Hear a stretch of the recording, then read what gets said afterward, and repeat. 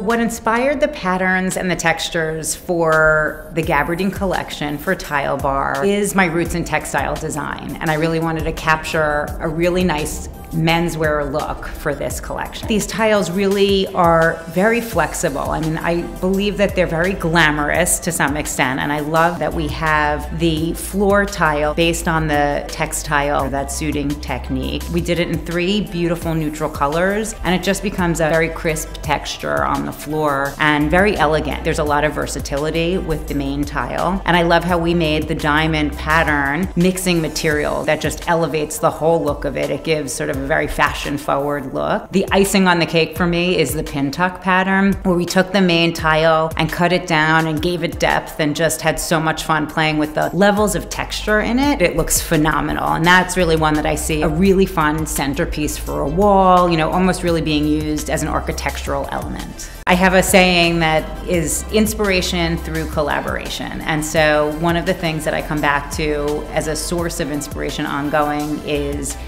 the collaborative process. I was so excited to work with the Tilebar crew because I felt like their energy was just such a great level. I mean, it's young and, you know, just really doing some cutting edge work. Everything that this group does, you know, from how they market themselves to the type of product they bring in, and I just really loved the people first and foremost. I think when you bring 2 groups together or 2 people together that both have creative ideas, the end result is so much stronger than what you would have come up with by yourself. And so partnering with a group like Tilebar, where they're just such experts in this product category, made the end product totally sing.